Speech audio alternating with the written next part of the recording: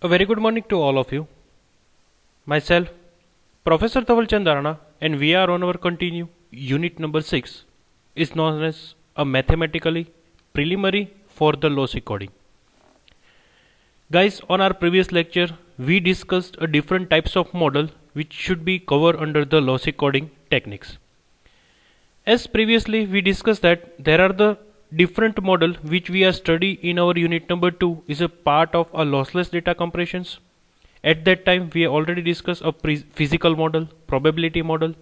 On the same way, on our previous lecture we discussed a 3 different model which should be under the Lossy coding methods.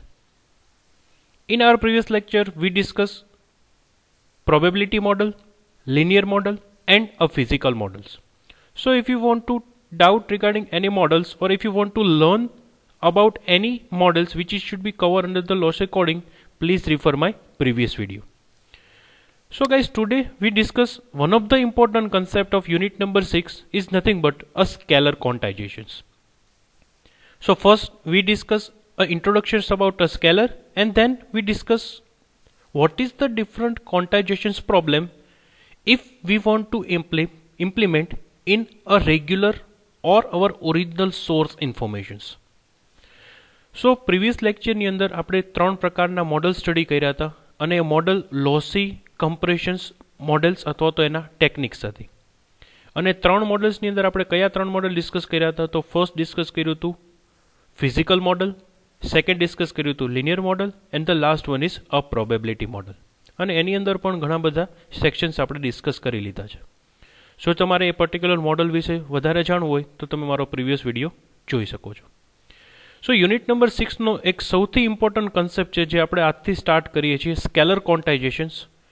So guys, from the today's lecture we are discuss a different ક્વોન્ટાઇઝેશન્સ and a ક્વોન્ટાઇઝર problem as well as the type of ક્વોન્ટાઇઝર which we are implemented on hour regular life. આપણને એ ખબર છે કે અત્યારના જે આપણે data source આપણી પાસે હશે કે જેના ઉપર આપણે કમ્પ્રેશન્સ પરફોર્મ કરવાનું છે એ મોસ્ટ પ્રોબેબલી આઈધર ઓડિયોમાં હશે, આઈધર વિડીયોમાં હશે અને આઈધર ઇમેજ ફોર્મની અંદર હશે, because we are discuss about a lossy data કમ્પ્રેશન્સ. સો આજે આપણે ડિસ્કસ કરશું સ્કેલર ક્વોન્ટાઇઝેશન્સનું ઇન્ટ્રોડક્શન્સ, એન્ડ ધેન આફ્ટર ક્વોન્ટાઇઝેશન્સનો જે કાંઈ પ્રોબ્લેમ્સ છે કે જો આપણે ક્વોન્ટાઇઝેશન્સ ઇમ્પ્લિમેન્ટ કરીએ તો શું possibilities છે કે problem થઈ શકે. So guys, today we discuss or focus about a quantizations introductions and then after quantizations problem.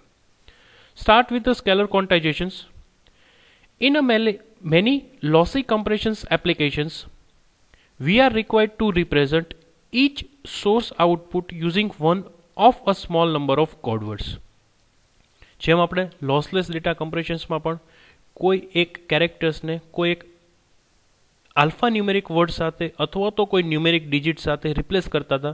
Like એ જ્યારે આવે ત્યારે એને 0 મોકલવું, બી જ્યારે આવે ત્યારે 1 મોકલવું, સી જ્યારે આવે ત્યારે 1 સેન્ડ કરવું. મીન્સ એ બધા અલ્ગોરિધમ ઉપર અલગ અલગ મેથડ્સ હતી, અલગ અલગ ટેકનિક્સ હશે. ઇન શોર્ટ આપણે એવું કહી શકીએ કે લોસલેસની અંદર જે પ્રોસેસ કરી હતી કે કોઈ એક પર્ટિક્યુલર આલ્ફાબેટ્સને કોઈ એક યુનિક નંબરથી રિપ્રેઝન્ટ કરવાનું, એ જ મેથડનો આપણે અહીંયા યુઝ કરશું. ચેન્જ કેટલો હશે? અહીંયા આપણી પાસે જે પણ ડેટા હશે કે જેને આપણે રિપ્લેસ કરવાના છે એ small number of code word હશે અને એની રેન્જ થોડીક વધારે હશે, બિકોઝ અહીંયા આપણે લોસી કમ્પ્રેશન્સ એપ્લિકેશન્સની વાત કરીએ છીએ. ધ નંબર ઓફ પોસિબલ ડિસ્ટિંક્ટ સોર output is generally much larger than the number of code words available two represent them. But obvious છે, આપણે વાત કરીએ કે કોઈ 1 hours સ્પીચ છે એને આપણે દરેક સેકન્ડે કોઈ કોડવર્ડથી રિપ્લેસ કરીએ તો ધેર આર લોટ્સ ઓફ કોડવર્ડ્સ. તો આપણે શું કરશું કે 1 hours સ્પીચમાંથી કોઈ એક સેમ્પલ લેશું, એટલે કે સ્મોલ પાર્ટ્સ લેશું અને પર્ટિક્યુલર પાર્ટ્સને કોઈ એક કોડવર્ડ્સ વડે રિપ્લેસ કરી દેશું. સો જ્યારે એ પર્ટિક્યુલર સેક્શન્સ, એ પર્ટિક્યુલર વોઇસ આઈડેન્ટિફાઈડ થાય ત્યારે આપણે એ કોડને રિપ્લેસ કરીને એક યુનિક અને ડિસ્ટિંક્ટ સોર્સ આઉટપુટ વેલ્યુ સેન્ડ કરી શકીએ. બિકોઝ આપણી પાસે જ્યારે લોસી કમ્પ્રેશન્સ અલ્ગોરિધમ ઇમ્પ્લિમેન્ટ કરશું ત્યારે numbers of source data larger અમાઉન્ટની અંદર હશે, અને જો બધા જ ડેટાને કોઈ યુનિક રેકોર્ડ્સ અથવા તો યુનિક કોડવર્ડથી રિપ્લેસ કરશું than it's take a too much time and it require a much more amount of memory. જ્યારે આપણે લોસીની વાત કરીએ છીએ ત્યારે જો આપણે દરેક સેમ્પલ્સને દરેક વેલ્યુઝને કોઈ યુનિક કોડ વર્ડથી રિપ્લેસ કરવા જશું તો સૌથી વધારે ટાઈમ જશે અને એનાથી વધારે જાજી મેમરી રિક્વાયરમેન્ટ હશે. એટલે આપણે શું કરશું, કોઈ એક સેમ્પલ લેશું અને એ સેમ્પલ્સને કોઈ યુનિક સોર્સ આઉટપુટ વેલ્યુથી રિપ્લેસ કરી લેશું.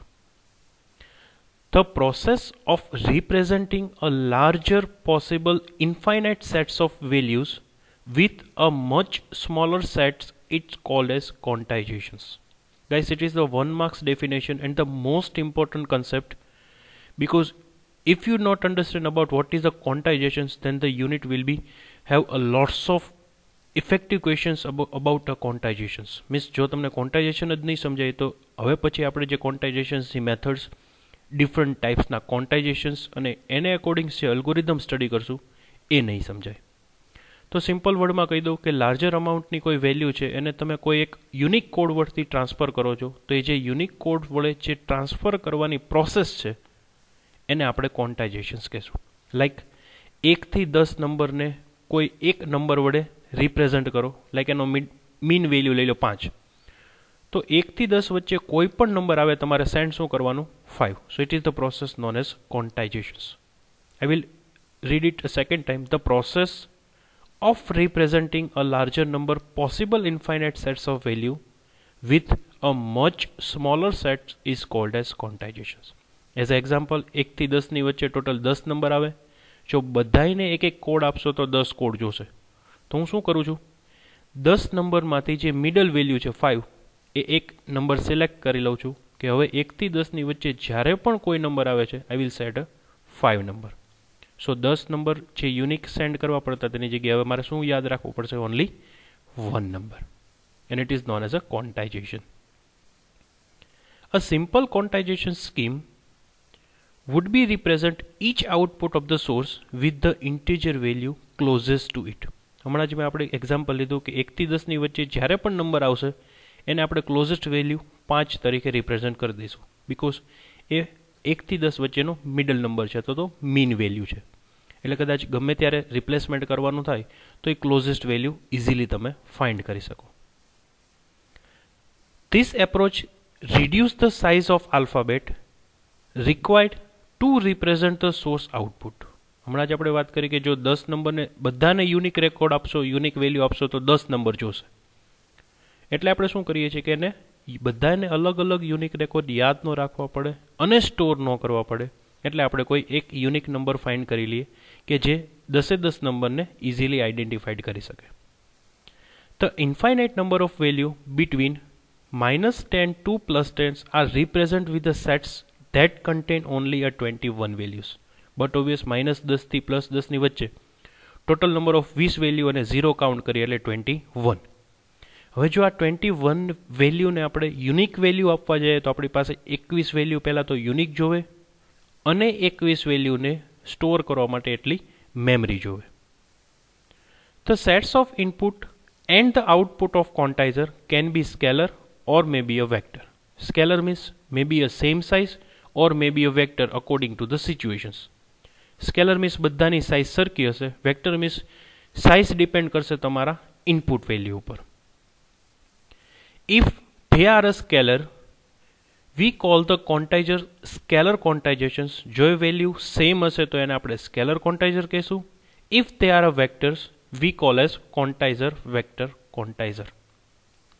જો એ ગેપ જે નંબર આપણે સિલેક્ટ કર્યો છે એનો ગેપ એકચ્યુઅલ વેલ્યુ સાથે સેમ ડિફરન્સ મળતો હોય તો એને આપણે સ્કેલર કહેવાનું. જો એ વેરિએશન્સ હશે means every time you need to find out sum random number for your input then it should be a vector. અને જો પ્રી ડિફાઇન્ડ પહેલેથી તમે સેમ નંબર આપી દો then it's become a scalar.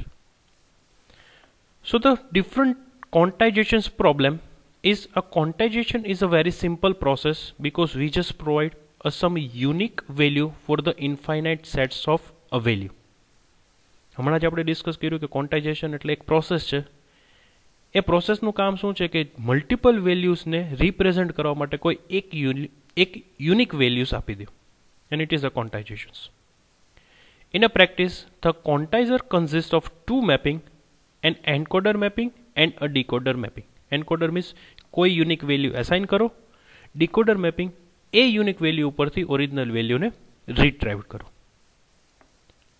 The encoder divides the range of value that the source generated into the number of intervals. એ જ વસ્તુ કીધી કે તમે જે મલ્ટિપલ વેલ્યુ આવે છે એને કોઈ યુનિક કેરેક્ટર અસાઇન કરો. It should be your encoder. Each intervals is represented by the distinct code word. The encoder represents all the source output that fall into the particular interval by the code word representing that intervals. હું ફરી વખત એ જ example આપું છું. 1 નંબરથી 10 number વચ્ચે જ્યારે જ્યારે વેલ્યુ આવે છે એ બધાનું રિપ્રેઝન્ટેશન્સ એક યુનિક ડિસ્ટિંક્ટ કોડ વર્ડથી કરો, જે આપણે 5 યુઝ કર્યો છે. હવે એઝ અ ઇન્કોડર તમે 1 નંબર સેન્ડ કરો તો એ 5 નંબર એસાઇન કરશે. એઝ અ એન્કોડર તમે 9 નંબર એસાઇન કરો તો પણ એ તમને 5 નંબર એસાઇન કરશે. સો એ પર્ટિક્યુલર 1 થી 10 વચ્ચેની રેન્જમાં જ્યારે પણ કોઈ નંબર આવે છે એને આઈડેન્ટિફિકેશન્સ માટે તમે જે યુનિક કોડ વર્ડ આપો છો, it is known as a quantization process. Knowing the code only tell us the interval to which the sample value belongs. આ એક મોટો પ્રોબ્લેમ છે કે આપણને એ નહીં ખબર પડે એઝ અ ડીકોડર હેન્ડ કે હું તમને 1 નંબર મોકલું તોય તમે 5 મોકલશો, 2 નંબર મોકલું તોય 5 મોકલશો, 9 મોકલું તો પણ 5 મોકલશો, કેમ કે આપણે ઇન્ટરવલ્સને 5 થી રિપ્રેઝન્ટ કર્યું છે. તો ડીકોડર એન્ડ ઉપર આપણને શું ખબર પડશે કે આ વેલ્યુ જે 5 રીડ થાય છે એનો મિનિંગ કે 1 થી 10 ની વચ્ચે કોઈ વેલ્યુ છે. It is a right. પણ પ્રોબ્લેમ 1 થી 10 માં કઈ વેલ્યુ મીન્સ એ 1 છે, એ 2 છે, એ 3 છે, એ 5 છે, 6, 7 or 9, 10.